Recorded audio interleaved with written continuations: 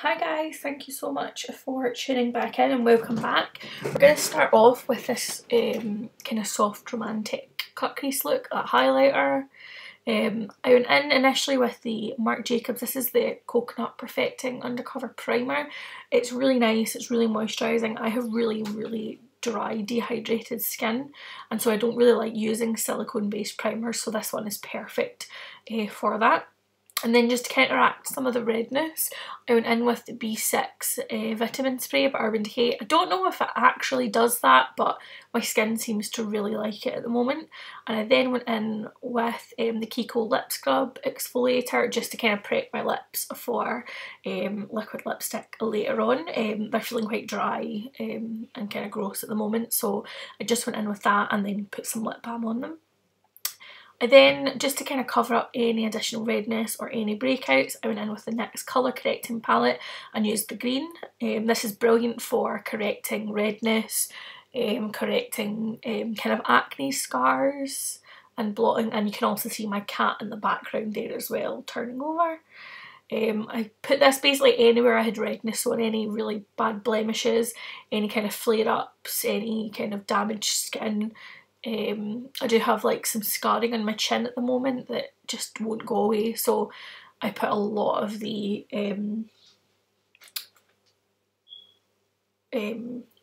corrector there, just kind of counteract that, and I then kind of buffed it in lightly with like I think this is actually an eye setting brush or a crease contour brush from Real Techniques. I'm not exactly sure of the name, but this is really good for like buffing out concealer and buffing out things like this, the kind of thing that's got like a kind of concealer consistency. I then went in with my matte and poreless Maybelline, and I also went in with the New Look foundation, which I actually really like. I have done a blog post on this. I will actually leave it in the link below. I used the New Look foundation mostly because the foundation I wanted to use is too dark for me at the moment, and so I mixed the two together just to get the perfect kind of in-between shade. So I dotted a very small amount of that on with that, and then used my New Look Makeup Fix setting spray on a damp beauty blender just so that I could blend it all in. And I don't think it's actually possible to do makeup without making some kind of strange face. I can't do it without doing that. I don't know if anybody else has that problem, let me know. But it doesn't really matter what you seem to do, you just can't do makeup without making a ridiculous face. The New Look in particular states that it's mattifying. I actually don't really feel that. It's got a very glowy look to it, and it's quite dewy looking, so I mean if you're looking for a matte heavy coverage foundation, this is not it. It does, I don't think it's got a massive amount of coverage. I mean it's certainly like covered up the majority of my redness, but I did have to go back in with an additional layer just to cover any areas that maybe needed a little bit more kind of covering up. But it is definitely, it's nice and buildable and it sits really nice on the skin once it's blended in. I then went in with the Collection Lasting Perfection Concealer.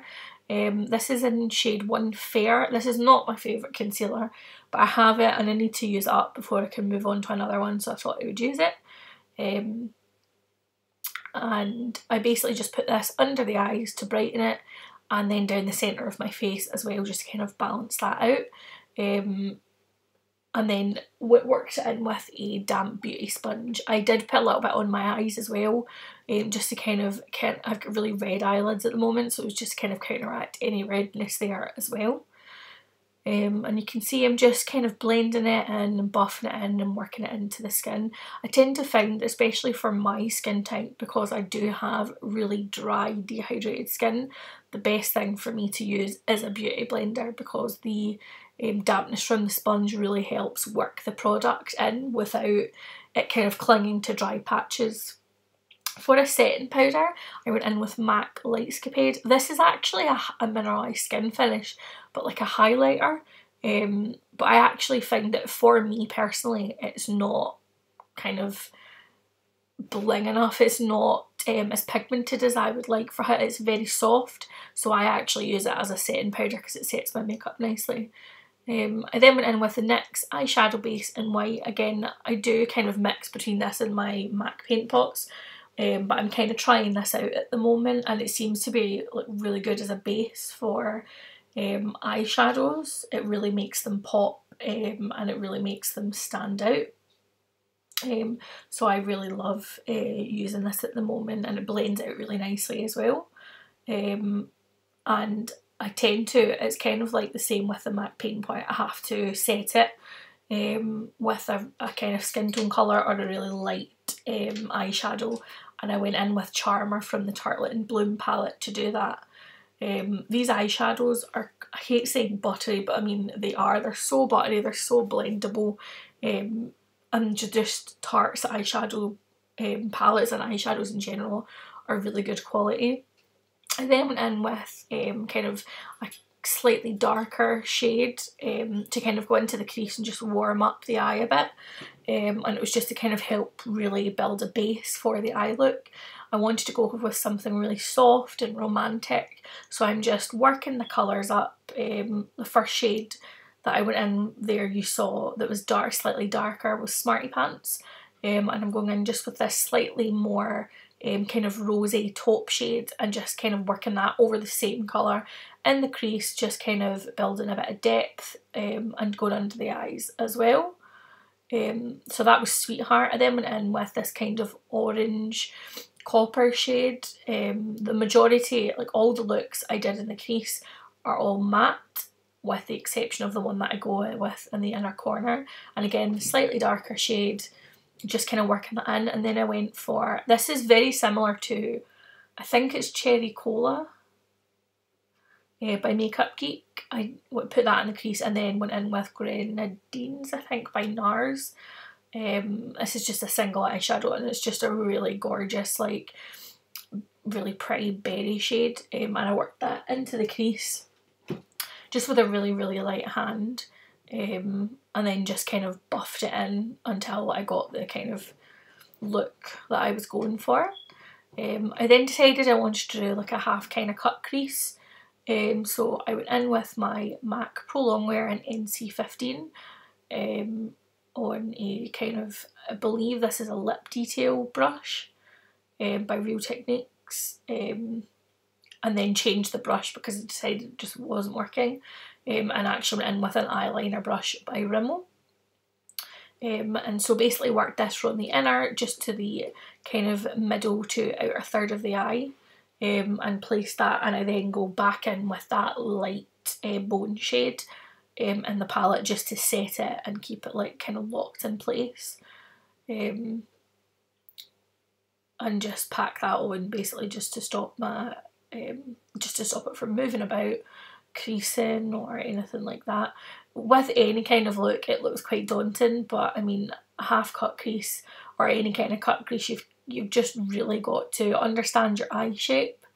I've got quite a hooded eyes, so I tend to go just slightly either below or just slightly above the crease, but you just need to know what your eye shape is and find out what works for you.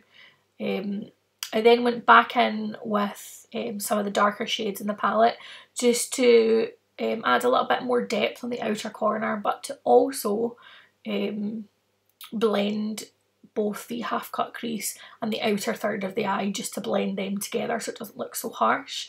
And then just went back in with a big buffing shader brush just to kind of blend that all out. I then went in with Funny Girl from the Tarte palette, and I sprayed my brush with Fix Plus to do that, and then went in with this NYX white liner on the crease just to create like a kind of definitive cut crease look, and then applied a coating of the Falsies Volume Express Waterproof.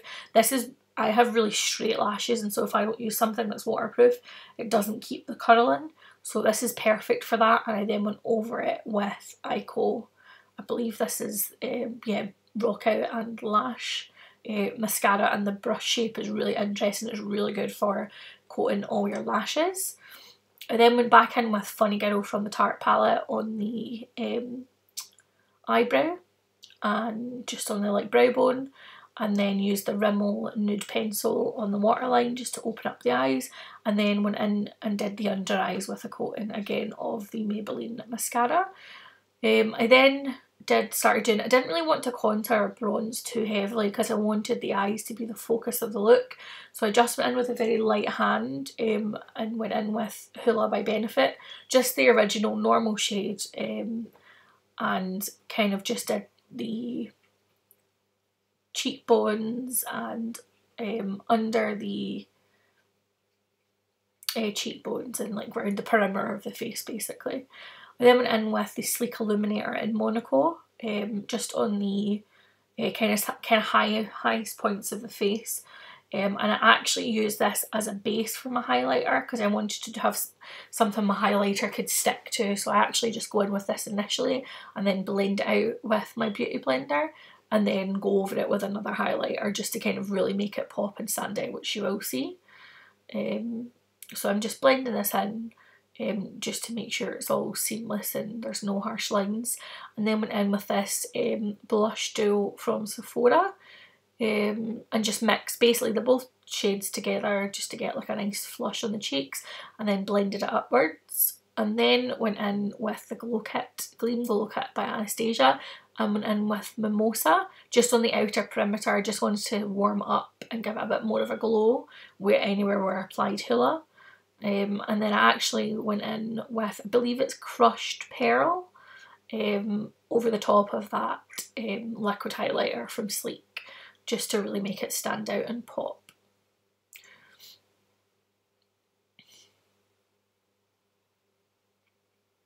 And I put that again on the high points of the face, so the nose, the cheekbones, the cupid's bow. Basically just put it everywhere and steeped myself in highlighter because I just don't think you can ever have too much. I then went in with one of my favourite MAC lip pencils. This is Spice, just to outline the lips. I have a very big collection of MAC lip pencils, but this seems to be the one that I always go back to. This and Soar are probably my two favourites. And they're really creamy, but they're not too creamy, so they're not just going to wear away to nothing on the lips. You can see I'm clearly having issues applying it,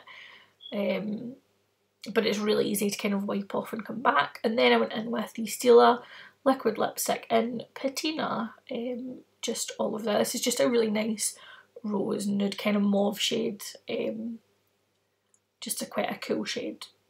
And I put that all over the lips and then just patted out the excess as well, just to stop it from looking too harsh, or just so that I wanted it to look quite soft and romantic and really wanted it to tie in nicely with the eyes. And then decided at the end of it just to go in with a bit of highlighter just to make my lips stand out a bit more, and that's the finished look.